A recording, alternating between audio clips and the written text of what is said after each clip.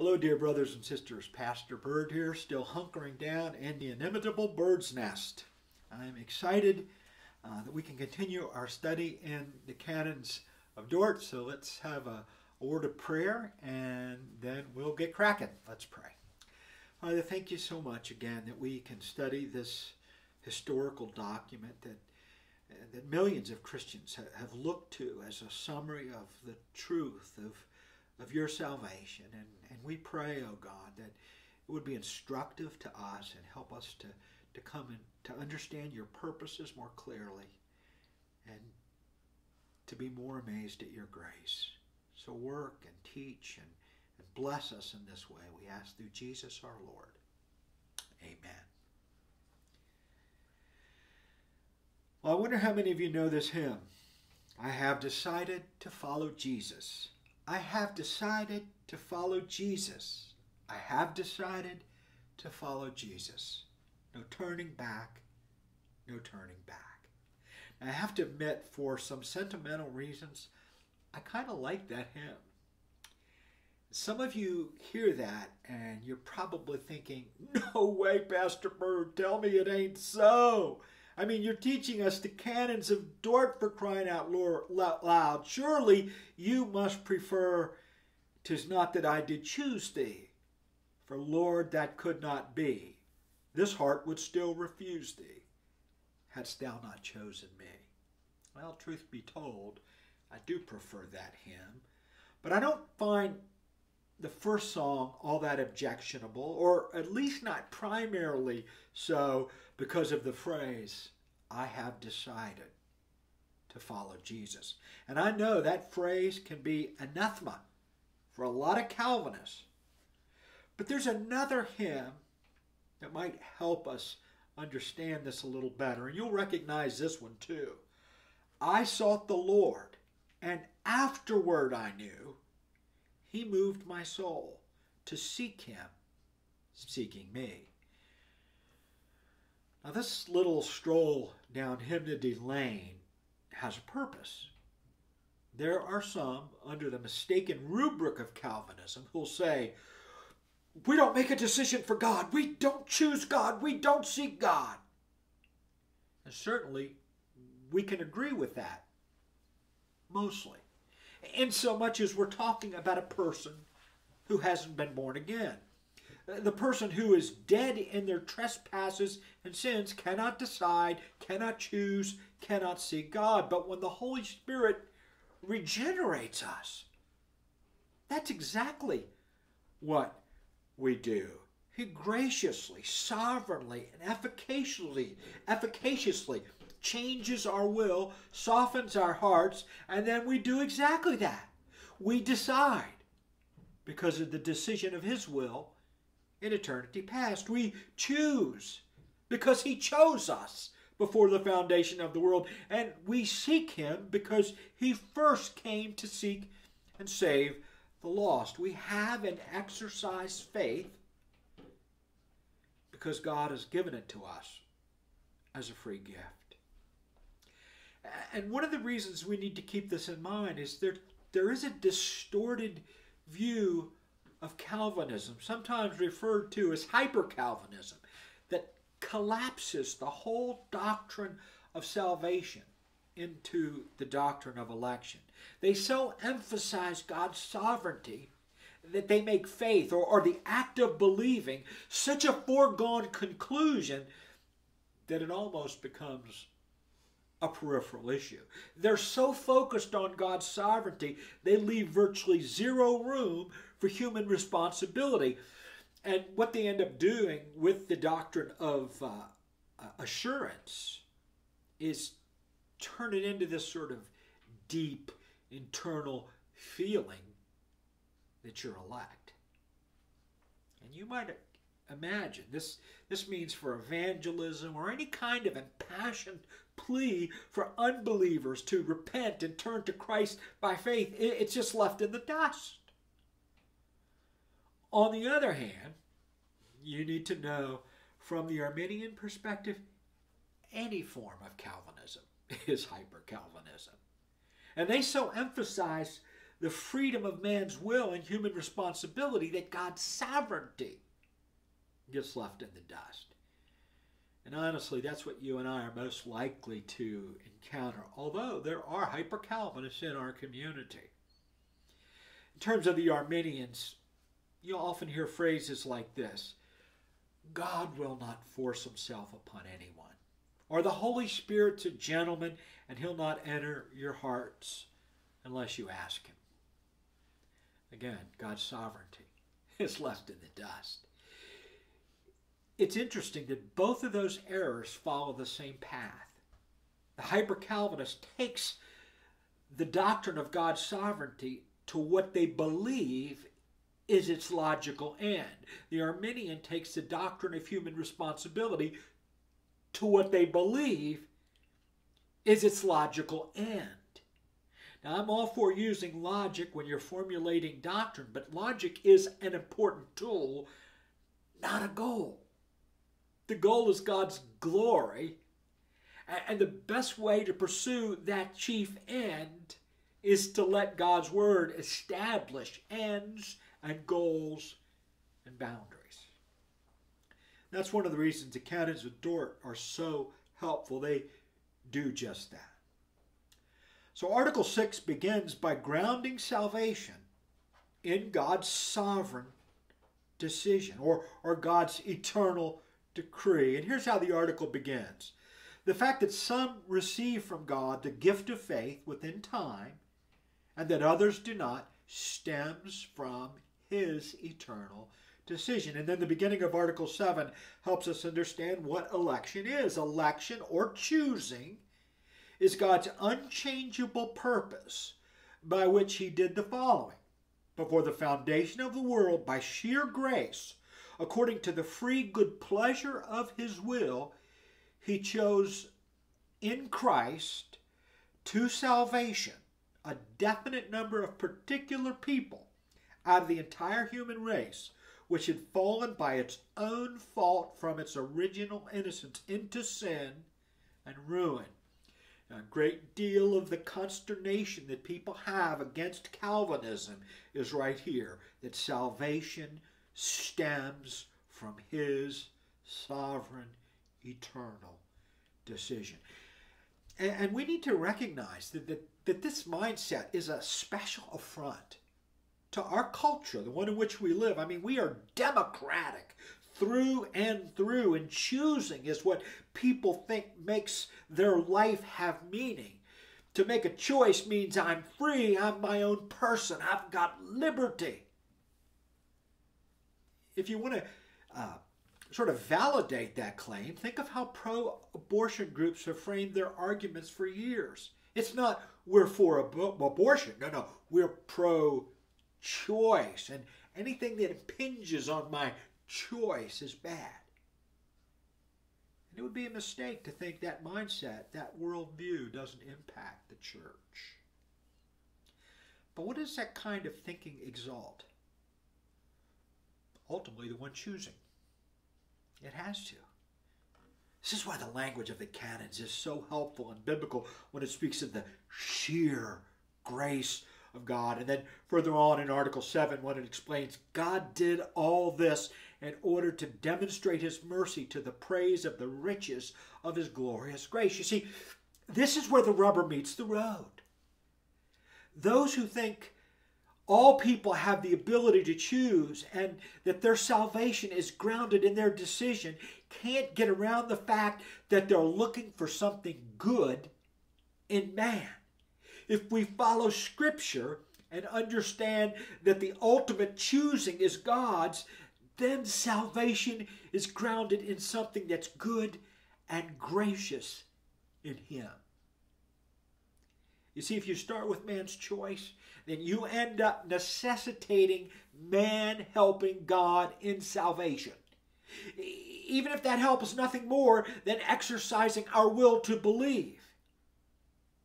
And what that means, dear ones, is that God doesn't have a choice. God cannot choose to rescue any particular people. We've taken God's right to decide away, and then you're left with a creator who can't save, but's only in heaven responding to fallen creatures. You see, there's so many problems with that. First off, it robs God of the glory and pleasure of being the one who saves. And second, it's impossible for the unregenerate or unbelieving person to make that decision in his own. That there's none who seeks after God. Romans 3:11. All people are born dead in trespasses and sin. Ephesians 2:1. The god of this world, the devil, has blinded the minds of unbelievers to keep them from seeing the light of the gospel of the glory of Christ. 2 Corinthians 4:4. Now, this is going to be another area that we'll explore more thoroughly when we get to the third and fourth head of doctrines in the Canons. But the Bible's clear. Because of our fallen condition, we can't first seek God. We can't first see God and respond. We can't first believe in our own strength till He does something sovereignly and powerfully from heaven, namely cause us to be born again. The Canons tell us that God does do that. Again, out of sheer grace, He does that. Follow along in Article 6. In accordance with the decision, He graciously softens the hearts, however hard, of His chosen ones and inclines them to believe. And then in Article 7, it was God who decided to give the chosen ones to Christ to be saved and to call and draw them effectively into Christ's fellowship through His Word and Spirit.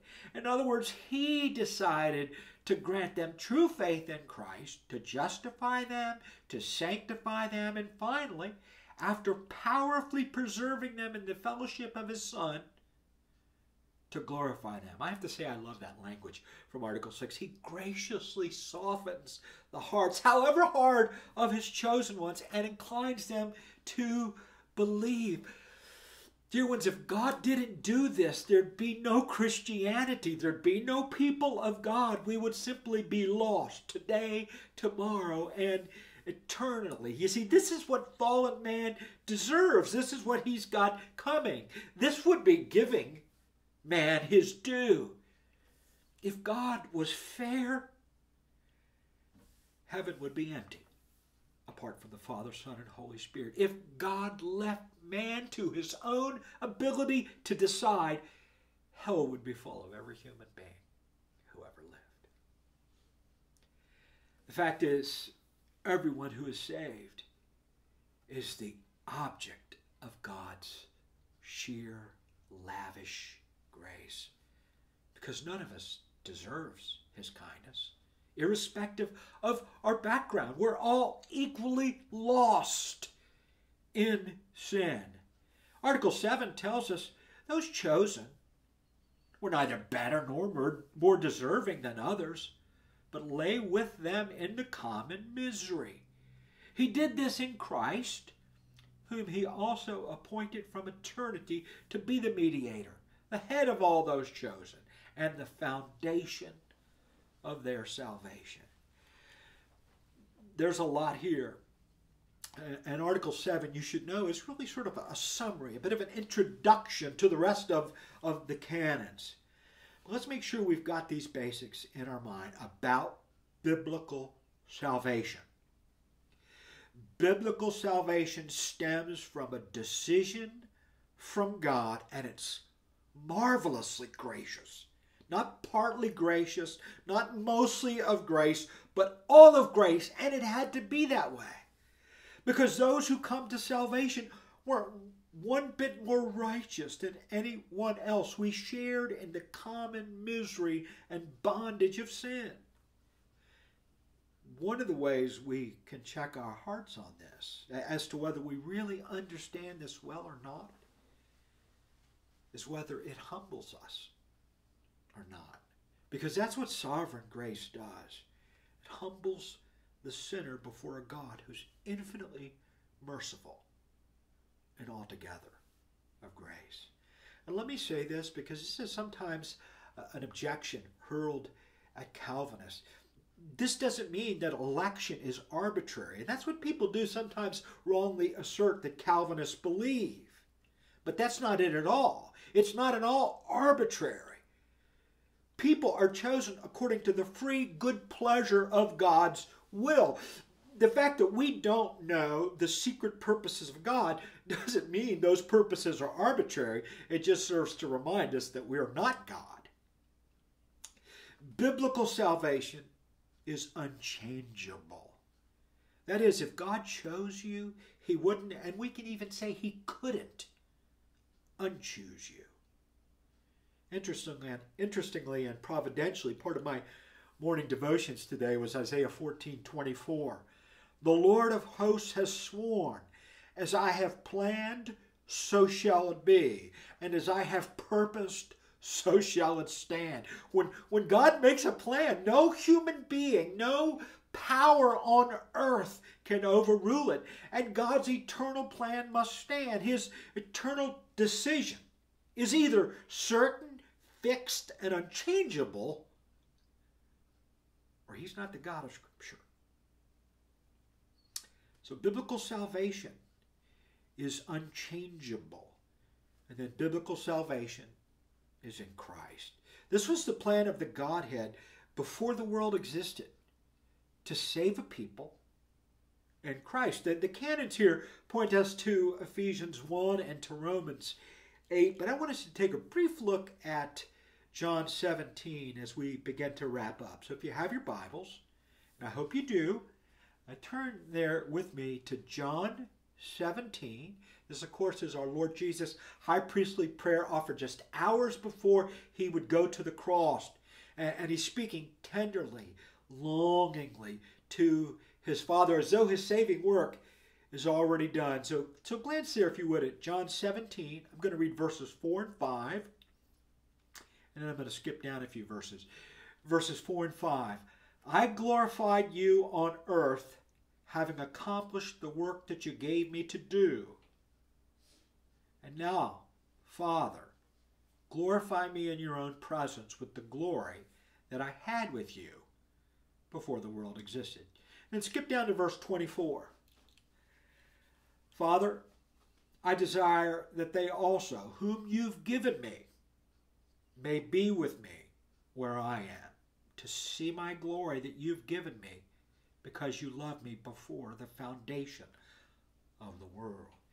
And what I want you to see is Jesus is grounding his saving work in an agreement that he had with the Father before the foundation of the world. And that includes the particular people the Father gave to the Son. Now, this is sometimes referred to as a covenant of redemption, a covenant that was joyfully agreed upon within the Godhead, which we'll refer to later in the study. But this redemptive plan, the plan of the Godhead to save a particular people, was conceived within the mind of the Godhead in eternity past. And all those who would receive the blessings of this plan, namely salvation, were the ones given to Christ before we were born, before we did anything good or bad. This is actually what the Apostle Paul describes as being in Christ, as being chosen in the beloved.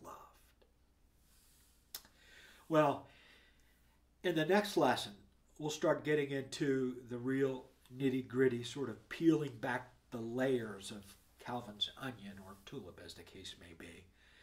But since I began with hymns, I'm going to close with a couple stanzas from our beloved Isaac Watts. Why was I made to hear thy voice, and enter while there's room, when thousands make a wretched choice, and rather starve than come? 'Twas the same love that spread the feast, that sweetly forced us in, else we had still refused to taste, and perished in our sin. If it weren't for God's grace, we would still refuse to taste and see that the Lord is good. The doctrine of election is a wonderful biblical teaching that glorifies God and tells us how he saves sinners. And it leaves us with nothing but praise upon our lips and the empty hands of faith hanging on to the cross of Christ. May the Lord be with you all. Amen.